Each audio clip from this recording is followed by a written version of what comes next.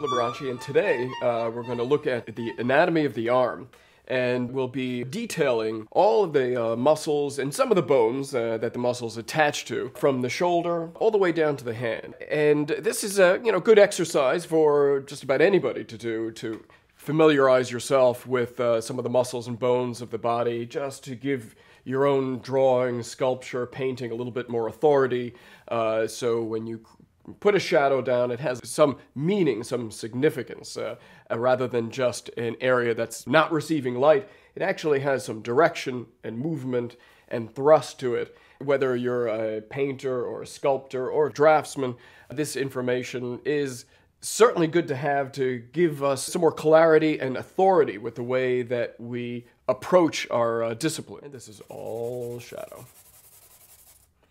That's what I tell students to do.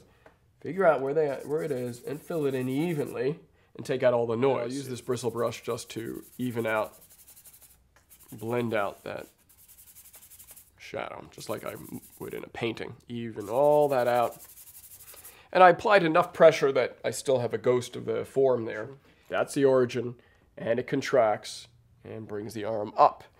And both of these muscles contract together to forcefully bring the arm up. And this is the pronator teres, or the rounded muscle that pronates the hand, and it goes from here to there, to the radius.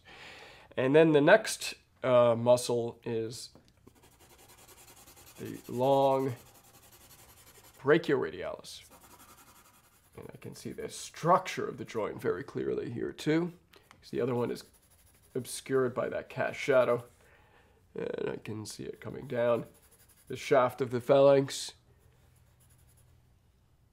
And it is longer. So, see, before I have it at the same angle, same spot, they end at the same spot. You have to make sure when you draw these fingers that they don't end at the same axes. And even when they do, I tend to change it because it rarely looks real. But the body of the hand, which is the metacarpals, and there's the radius, and then there's the thumb, and then there's the index finger, and then blocking out the other fingers here, and there is the pinky, or the digiti minimi, right there, that our model Wayne is so fond of now. He seems to be very happy that I've introduced him to this interesting new muscle. Okay, so here is the pad. And it's got all kinds of folds right here, because this side is compressing, the other side's extending.